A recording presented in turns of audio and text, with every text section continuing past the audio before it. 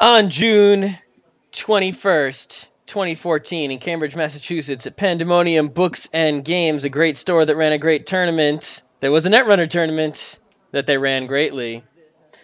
And in the elimination bracket of cut to 16, double elimination, in game number 27 of the top bracket, Sam L., the number 1 seed on the left playing Andromeda, met Chris H., the number 2 seed on the right playing Jinteki Personal Evolution.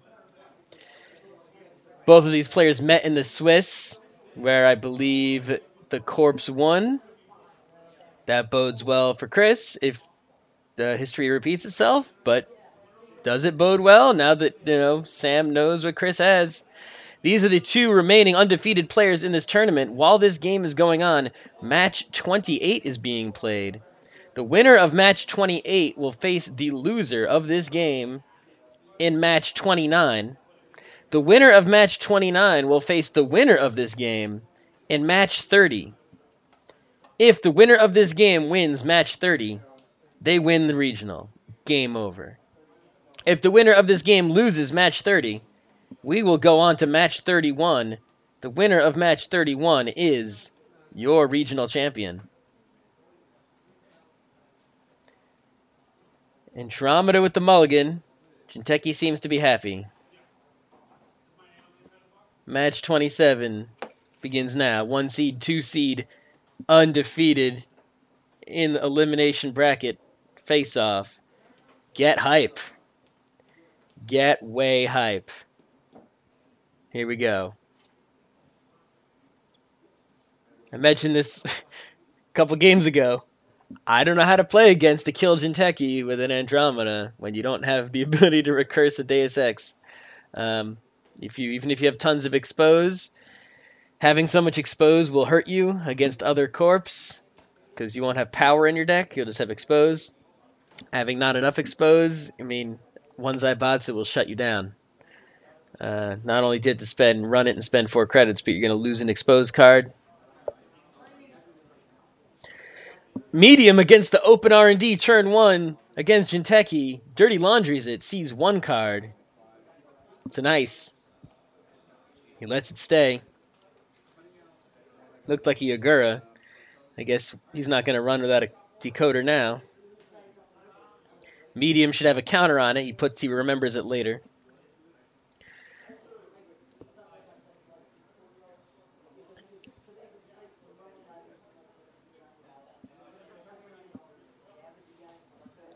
That remote, we've seen enough games from Chris here. Is that remote a House of Knives? Is it a Gila Hands?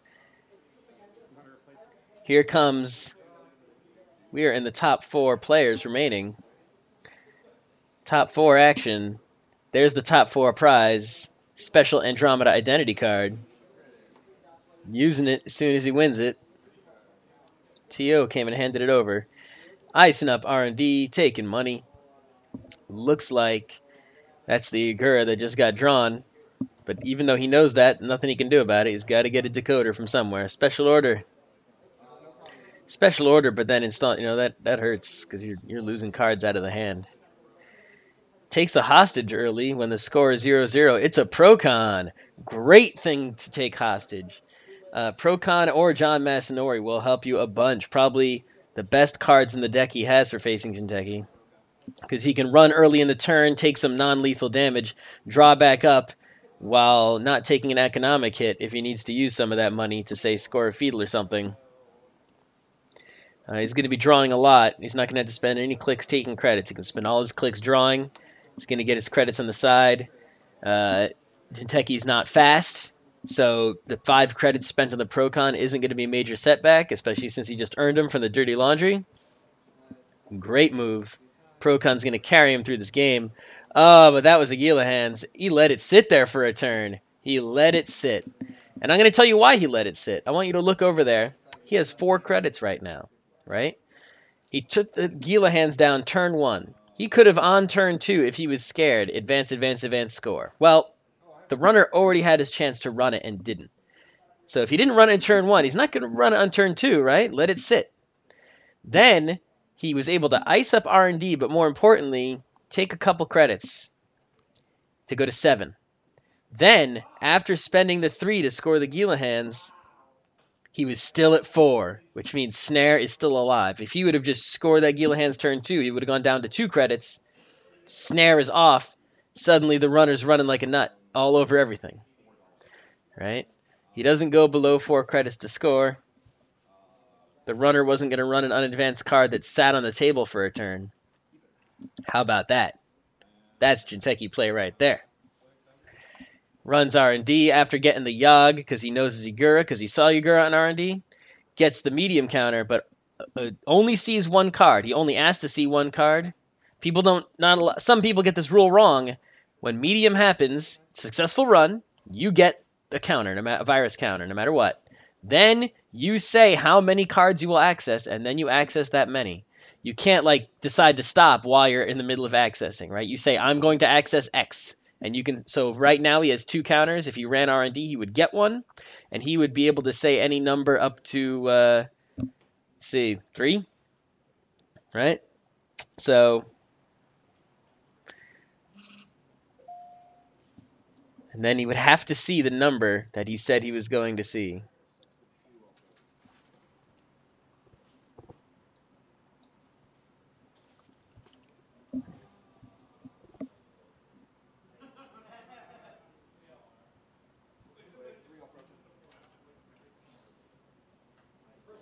All right, pro-conning it up here. No point in resing the Yagura. Throwing out the Underworld Context. Who needs those? Right? There isn't going to be a big economic drain in this game. Setting up the Underworld is going to take too long. You already got a Yogg and an Inti. He played him before. He knows what ice are in there. Doesn't need a Sentry Breaker because he knows Pup is the Sentry. He's got money from Procon. Mushin no Shin! 3 advance. Do you run it? No. If that's a Junebug, game over. Plascrete. I wonder what happened in their Swiss round. Did he see the Scorch in the Swiss round? He must have, because he's installing his Plascrete now. Maybe that. And he's going to R&D. No Rezigura, because there's Yogg on the table. Medium goes up, but he still only sees 1 card. He only asks to see 1 card. He does not want to accidentally get killed. No snares have been seen yet. It's risky to ask to see a lot of cards. Maybe his strategy is get to game point, or get a lot of score, get to 5 points maybe. Then run R&D and ask to see a lot, and hope that you see a winner before you see a killer. Just one big old R&D run, because he's pretty much never going to clear the virus counters, right? He's like, oh, you want to run R&D and see 7 cards? Go for it. But maybe if he gets to 5 points, he'll clear the virus counters. Maybe.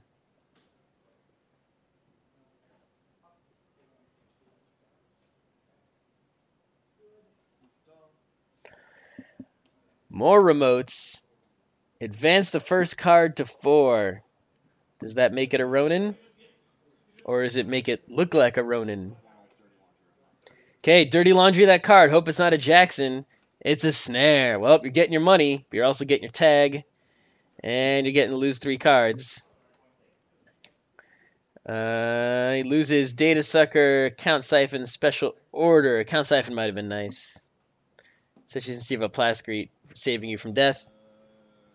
There's the Snare tag. I guess he trashed the Snare. I don't know if I would have trashed the Snare. Maybe prevent it from getting Jackson Howard who did by leaving it on the table. Force him to install over it first. Doesn't make too much of a difference.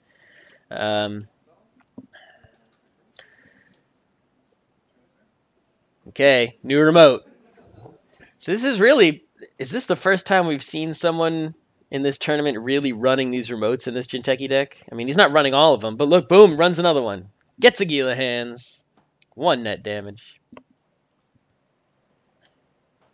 Ooh, going down to 2 cards when there's a possible Ronin on the table. Procon a couple times before your turn is over, I suggest. And he Procons 1. And he Procons 2. There you go. Now that Ronin's not going to hurt you. Procons 3. So he ran the remote, Procon 3. If you get less than 5 in his last click, Procon can't be a wrong move here. New remote. Okay, so the runner has shown he's going to run unadvanced remotes. He has shown he's going to run unadvanced remotes. He's dirty laundering another one. Led Jackson. He's using it. Because he's using it, the runner does not get the dirty laundry money. Snare. Mushin no Shin hedge fund going back into R&D.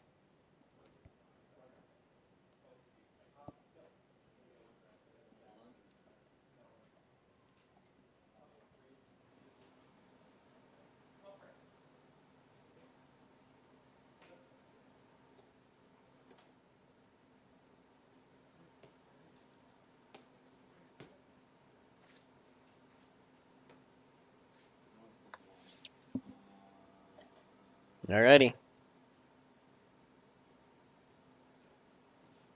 The dirty laundry, I think, was click 1.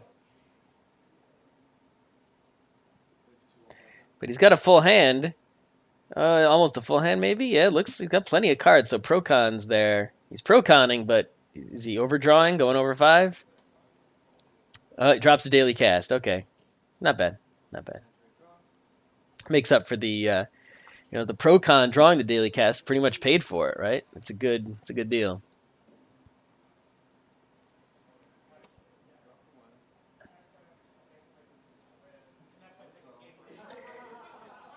Okay. New remote. Hedging fund. Credit? Or is it draw remote hedge fund?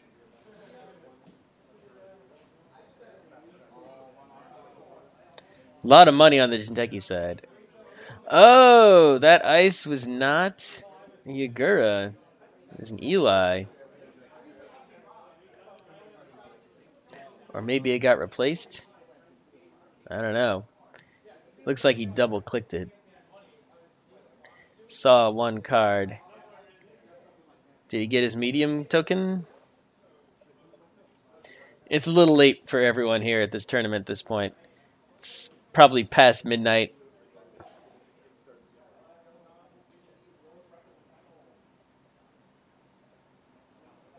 Around midnight. Taking a credit. Corp drawn.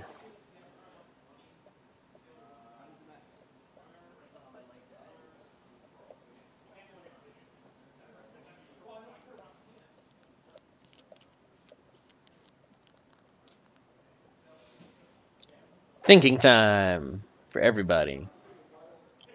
Let's collect our thoughts. Let's not mess up here in this incredibly important, intense game late in the elimination bracket. And install advance twice. Well, if you're at 5 cards, that Junebug won't kill you. But it could be a nasty Cerebral, and there's already a possible fully advanced Ronin chilling out on the table. So 2 advanced Cerebrals could be pretty dangerous. Because even no matter how much you draw with Procon, you'll be sitting at 3 cards. Ronin Neural can take you out. So if you get hit by a 2 Cerebral, suddenly it looks like you're forced to run that 4 advanced card. It was a Ronin, the 2 advanced card. Good. Woo, nice and safe. Okay, 1 Ronin gone.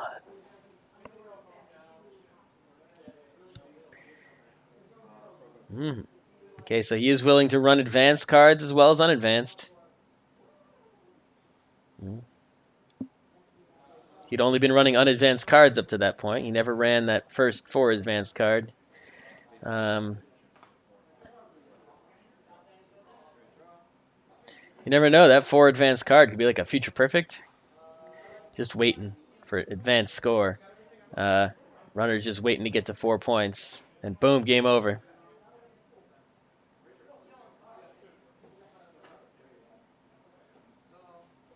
New remote. New remote. Lots of shells coming out for this game. All the shells.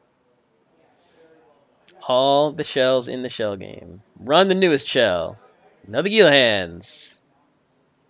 Taking the net damage. It's a decoy. Decoy could actually be nice against a snare. You know, having the decoy down would actually give you a last click run if you needed it. Runs the other remote. It's a Zaibatsu loyalty. Well, there goes your exposure if you had any, which you probably don't. So leave that there. No point in throwing away 4 credits trashing it if you don't plan to expose all the things. Sorry, the runner put his agendas off the table here. If I remember correctly, he's so far stolen 2 Gila hands. I think 2-1 probably.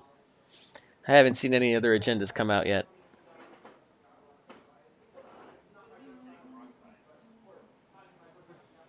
Not even 1 run on HQ in this game so far, and we are deep in it. Is the runner that afraid? Or is the runner realizing that agendas in hand are probably things like Future Perfect, which you're going to lose a side game on? I don't know. Runs a new remote again. Psychic Field. He talked about being afraid of Psychic Field because he got hit by it. Well, no, he saw it in their Swiss round, but I think he won those side games. Let's see if he wins this side game. Sam loses the side game, loses his hand. 2, 3, 4, 5 cards down the tubes. Ooh. Will he trash the Psychic Field? No, I think it costs credits to trash it. Yeah, it costs 2 credits to trash it. So if you remember that it's there, there's not much the runner can do with it by leaving it there. The only things they could possibly do are, number 1, they could obviously put an asset on top of it, and then the Psychic Field would protect the asset. Put an upgrade, right? So like, let's say you had a Sand, or a Caprice. You could put that on the Psychic Field. Now the Psychic Field is protecting Caprice or Sand, and so the runner's not going to run it. And then you suddenly, use the Sand or use the Caprice and throw out the Psychic Field. So if you don't think the Corp has valuable upgrades, there's no reason to trash the Psychic Field, except for Diversified Portfolio, which is Operation Transaction. Pay 1, gain 1 for each remote with a card in it. You're letting him have another remote to increase the power of his Diversified Portfolio. Right here, if you play Diversified Portfolio, that's a hedge fund that costs 1, which is ridiculous. If he just sets up another couple remotes, suddenly, he's paying 1 to gain 1, 2, 3, 4, 5, 6, 7. Oh man, Diversified Portfolio can get crazy if you do not get rid of all the remotes the Corp has. But of course, after a Psychic Field, the runner can't really do much here except draw. But a new card has been Mushin no Shind, so that's threatening. You got to think. Okay, so Mushin no Shind a card. Well, how can we figure out what card that is without exposing it? Well, he played it when he knew the runner had just been hit by a Psychic Field and would have to spend a couple clicks drawing, right? And it was Mushin no Shin, so that doesn't necessarily have to be an advanceable card. That could be a snare or something. So if the runner's going to run it, he's going to go pro-con run. So yeah, it's like if you're the Corp, right, knowing the runner just got Psychic Fielded, what card do you choose from Mushin no Shin? And if you're the runner, knowing that you just got Psychic Field and the Corp knows it, what do you do? All right. I think the runner actually lost a click on his turn just from not remembering it, but the Corp was like, "Are you sure? What did you spend your other click on?" And the runner was just like, whatever. It doesn't matter. Just keep playing, right? I guess he wasn't going to use it for anything. He didn't need to draw a card, or another credit wouldn't have made a difference. Okay, Corp doesn't do anything with the card that was Mushin no Shin, installs 2 more, takes a credit. Runner comes right out of the gate running one of them. It's another Psychic Field. Woo! He's got to win this side game. Losing all those cards, his stack is low. Loses 4 cards down the tubes. Does not trash that psychic field. Is he going to Procon 3 times? 1, 2, 3 Procons. Corpse turn. Advance. Ronin Neural. 4 damage to follow up the psychic field. After a psychic field, the runner could only possibly have 3 cards in his hand at the end of the turn. Procon, Procon, Procon, most likely. So a Ronin plus a Neural EMP will get the job done. If the Ronin is at least 3 advanced. Because that way you advance Ronin Neural, and that is what we just saw. 4 damage coming out. Plascrete didn't matter. Game over. Chris H. advances to game 30. Sam L. goes down to game 29 to see who the champion is of the loser bracket. Oh, the lower bracket, not the losers bracket. The people who have lost once.